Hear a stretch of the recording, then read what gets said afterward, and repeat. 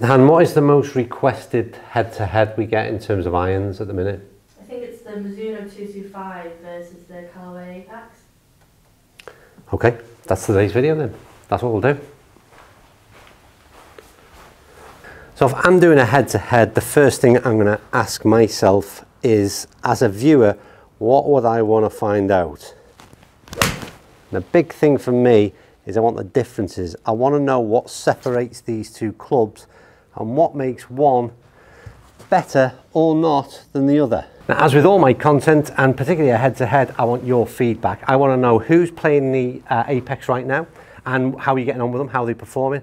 I want to know who's considering buying the 225's right now.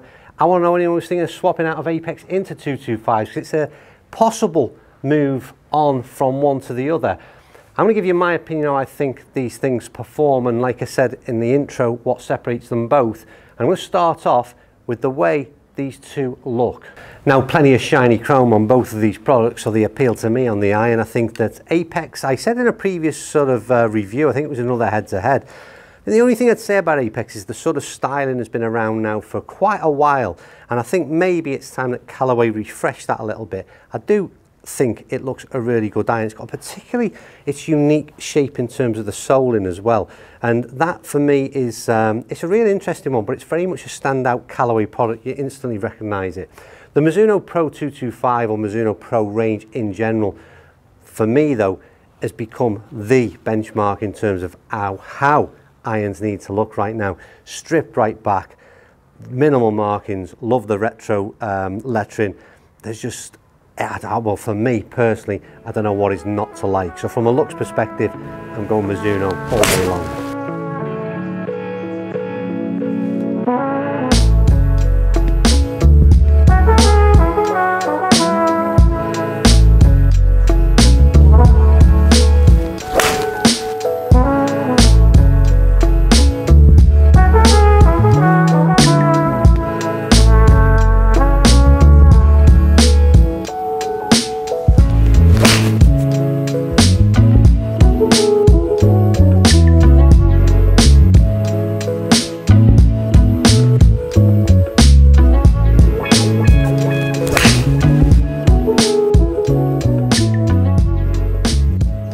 Now, one of the things that appeals to me about both of these irons is the fact that they are forged, and I am, well, I'm really persuaded by sound and feel when I choose my irons.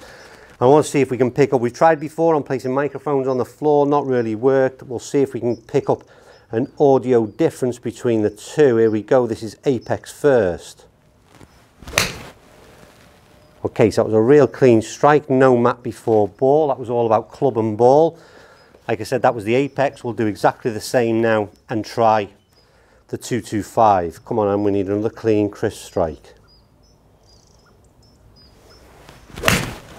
A little bit more matty, I don't know, maybe just a little bit more. But this is where there's a big difference yet again for me. Now, I don't know whether you did pick that up, but having hit a lot of balls, I can certainly tell you there is a difference between these two. And it surprised me a little bit, because when I reviewed the Apex originally when it first came out, I just said it was a great feeling iron. And it is a great feeling iron. But the problem is when you do a head-to-head and you switch in and out of clubs, you start to notice the differences between the two. And without doubt, whatever they've done, Mizuno and the 225 has a softer, more muted feel to it. There is no doubt whatsoever in my mind that that is the better feeling and therefore better sounding iron. So again, I'm still swaying towards that 225 at this stage. Now, the next thing I want to know, and surely you do as average golfers, every manufacturer now claims that their irons, their product, is more forgiving than its predecessor and its competitor. And what I want to know is, and I've been paying careful attention to this of late, is can we see whether or not that is factual or not? And the only way I've sort of come up with a great way by using TrackMan, in my opinion, is by looking at impact location. So where we have, or I have, struck the ball on the face, analysing 2 bits of data. So a shot that comes out the middle, comparing it to one that comes out of the heel or toe, an off-centre hit. And that for me has provided me with some great sort of, well, it's backing up a suggestion that manufacturers are either right or wrong, whether or not their product is forgiving or not. So that's what I'm going to do. I'm going to hit plenty of shots.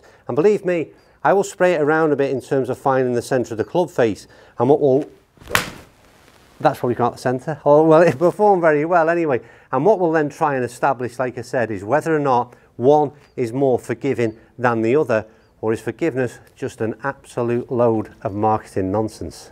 Right, so I've hit plenty of balls, or enough balls at least, for me to see in terms of data what I'm looking at and what I'm comparing. I've hit 5-iron, I've hit 7-iron in both models, eliminated 9-irons. I don't think they tell us a great deal. But what I'm really interested in is this impact location. We've got a couple of examples here where it really does show whether or not forgiveness is a thing or not. At least it does in my opinion.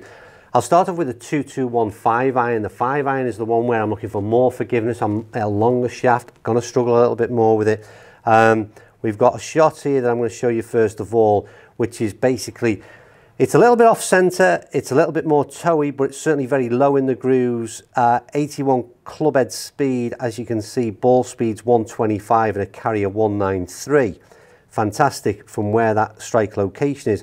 And I'm comparing this to the next shot down, which is an 80-mile-an-hour club head speed, 123 ball speed and a 191 carry from virtually bang in the middle. So for me, comparing from the centre to an off-centre hit, virtually no difference whatsoever. That's a great sign for me.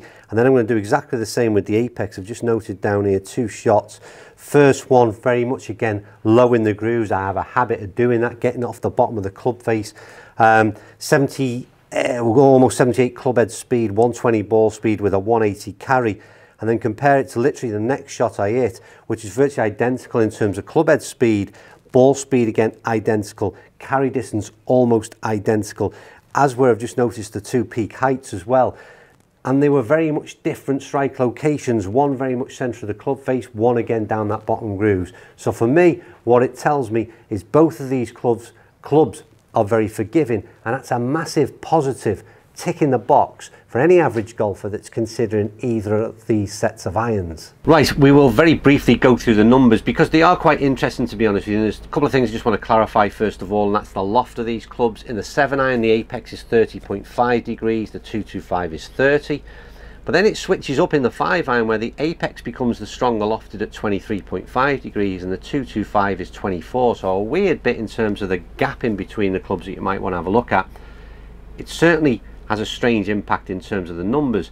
Starting off with the 7-iron 225, I also clarified the length of shaft, which is identical, and I'll tell you that is to do with club head speed. 77.7 with the 7-iron, 173 carry, 17.3 launch, land angle of 41.5. Slightly worrying for me is that land angle not as steep as I'd want it to be. Again, launching just a little bit low for me in terms of that 7-iron. You look at the Apex, it's the club head speed that dropped off by a couple of miles an hour, therefore impacted on ball speed maybe, and the carry distance was considerably different. But it launched a bit higher and its land angle was better, so that was interesting. Then you go into the 5-iron numbers, 225, 81 club head speed, 125 ball speed, 188 carry, decent launch angle with a 5-iron, and then into the Apex just to finish off. And again, you see that drop off in club head speed, which was why I was querying the actual length of shaft, but they were different shafts, so that could have some impact on that club head speed throughout. But again, a drop off therefore in ball speed and carry distance. Numbers in terms of launch angle very, very similar indeed. I'll quickly put the dispersion charts up for both irons. They pretty much perform similar to me, not a lot to split them. So the summary would be that I don't particularly like that number on that 225 7-iron in terms of the descent angle, which was a bit of a worry for me, and the launch angle a little bit more of a flatter ball flight. I'd want to change that a little, and I'm sure that can be done in custom fit. You then go back to impact location, which we looked at earlier, which is my interpretation of forgiveness. They both did incredibly well. The big separator for me in these irons is the way they look and the way they sound and feel. There is a different, the 225 has took itself into almost, like I say, its own category, because they're classing itself as this player's distance iron, and when it was the MP20 HMB, it certainly fit in that category in terms of the size of the top line, in terms of its overall profile. But I keep doing head-to-heads with this 225, and it's hard to pigeonhole as to where it sits. That's where it sits in Mizuno's lineup, but then when you put it up against the Apex, it looks so much smaller and more compact, and for me, much more appealing. So again, this one really is down to personal choices. I would choose looks profile, feel, I'd be 225. I'd want to then get those numbers fitted, changed differently in a custom fit, and hopefully get those numbers a bit more what I would like to see in terms of performance. But like I said, that's just for me. Really, two really good sets of irons. And what I love is just the fact that right now, wherever you go, whatever set of irons you're drawn to, you're getting a damn decent set of irons in your hand. There is absolutely no doubt about that. The product right now is superb in my opinion, and as good as it has ever been in every single department. Anyway, that's me done. That's my feedback on it. As I always say in the end of these videos, go and get custom fit. If you tried either of them, give me your feedback. That's what I always like to hear, and start that conversation going with your fellow golfers in the comment section. I'm done. Thanks for watching, and I'll see you all soon.